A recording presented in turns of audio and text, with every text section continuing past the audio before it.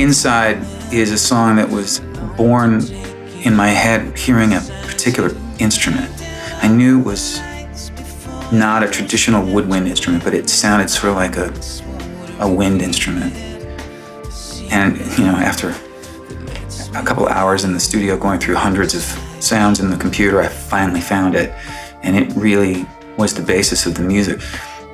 There's something about this song that sounds Arabian or Middle Eastern to me, and sweeping, cinematic.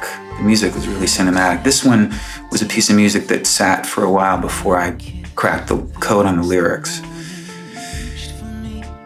There's also something about it that paints a picture of serenity and water, and so it makes total sense. It was the last vocal that I sang on the album. I was on a beach in St. Bart. Tough life, I know. But I was down in St. Bart for the first time, and I was in such a beautiful headspace.